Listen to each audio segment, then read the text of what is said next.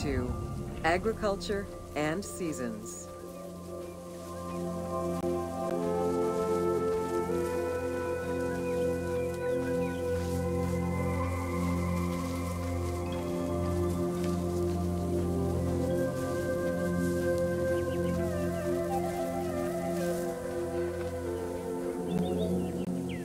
While crops were cultivated in different oases around the desert, most of the arable lands were near the Nile. Two types of cereal grain were cultivated, barley and an ancient wheat known as emmer. These two key ingredients contributed in establishing bread and beer as the staple of the Egyptian diet and the basis of its economy.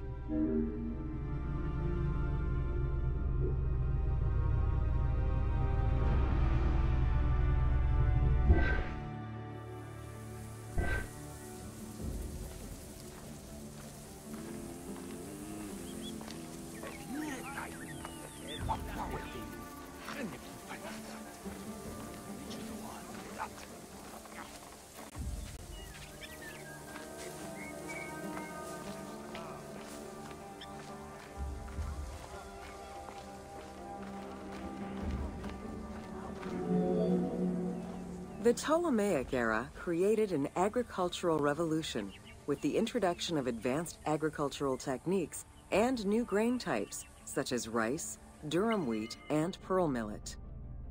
The resulting agricultural mass production greatly increased the economy of ancient Egypt. It also prompted the development of storage and transportation, allowing long-distance trade with other regions.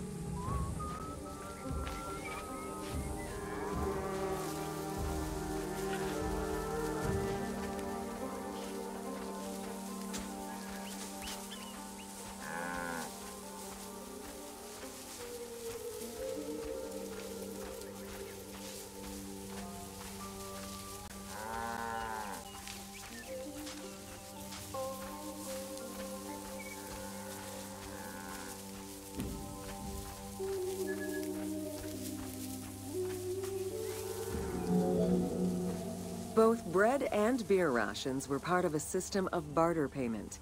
The state used those goods to pay wages for those who worked in the quarries and at the construction sites. Beer was so important to ancient Egyptians, they had a goddess of beer brewing, Tenenet.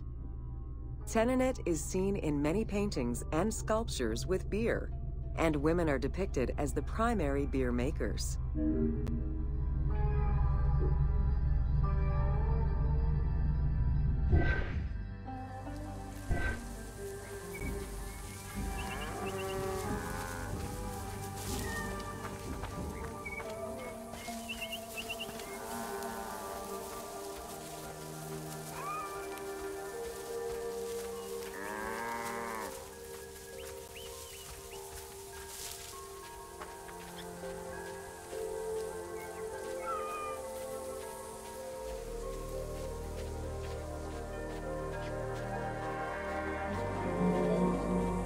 In order to increase agricultural production, fertile land was divided into plots and large agricultural villages were encouraged. The state and temples were the biggest landowners.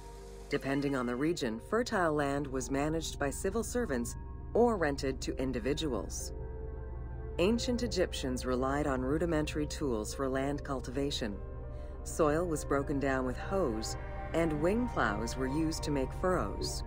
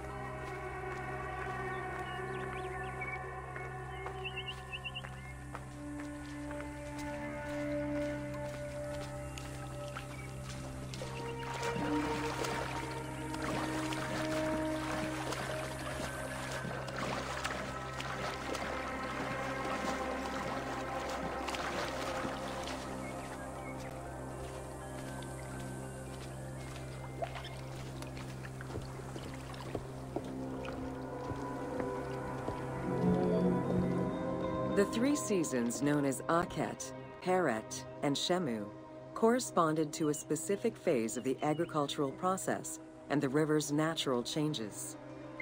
Akhet was the time of the flood, beginning with the appearance of the star Sirius in July.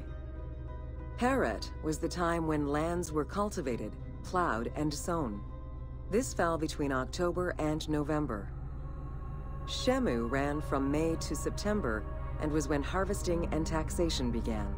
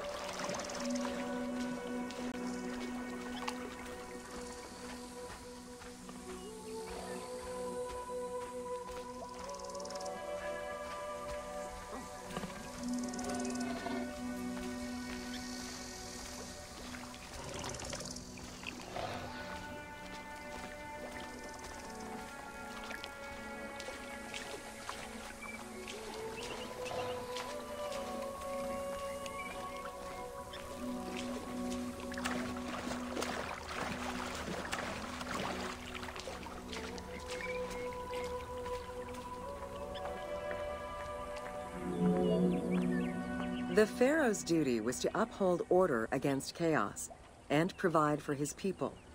Priests and local governors also wanted to appear as protectors of the people.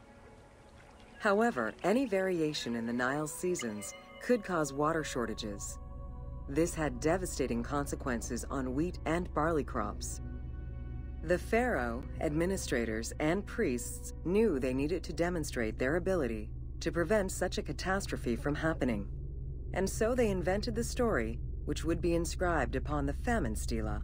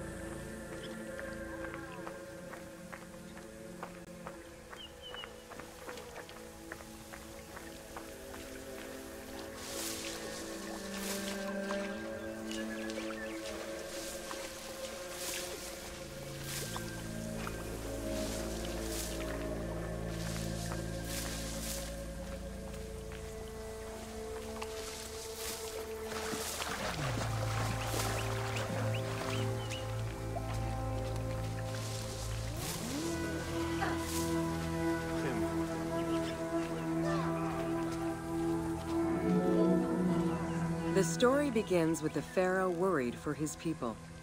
The Nile hasn't flooded in years, and his people are starving. In search of the origins of the flooding, Djoser seeks out Khnum, the protector god of the region and the source of the drought. Djoser gives the god offerings and orders his priests to restore the temple of Khnum. These offerings please the god, and the floods are restored.